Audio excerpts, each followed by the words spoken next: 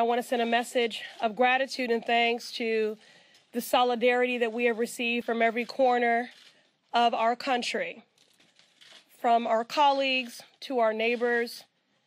We are grateful for your solidarity, your encouragement, and your support in the face of the most recent xenophobic, bigoted remarks from the occupant of our White House.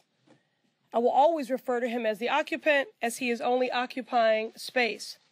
He does not embody the grace, the empathy, the compassion, the integrity that that office requires and that the American people deserve.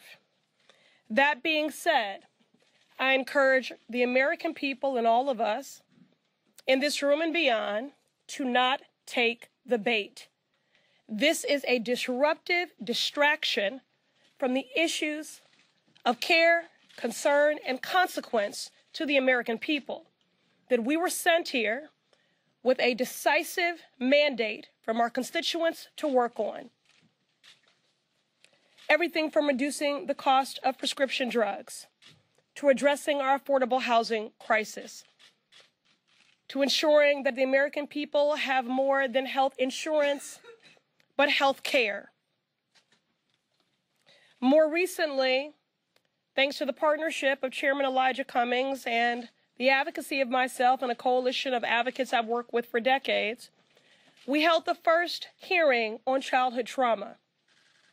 And in sitting in that hearing, as we heard about the many manifestations and iterations of childhood trauma, in the wake of the public health crisis and epidemic that is gun violence, in the wake of PTSD, in the wake of those battling substance abuse disorder and a host of other things, it was impossible not to think of the trauma that is being inflicted upon children every day at our border.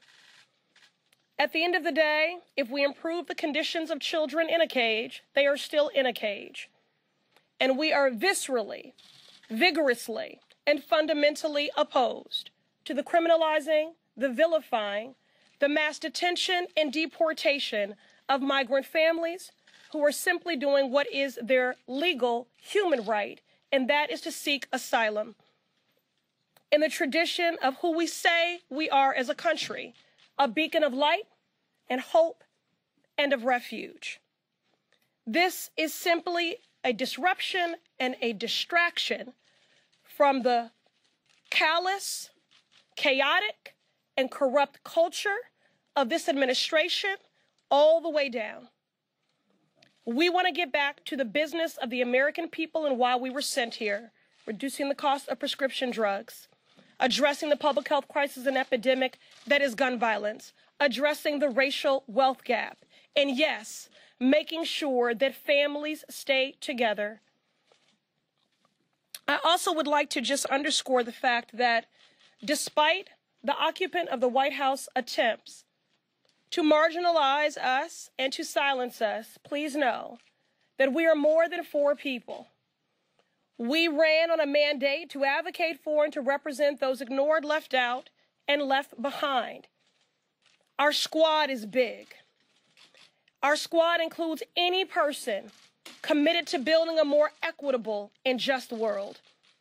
And that is the work that we want to get back to.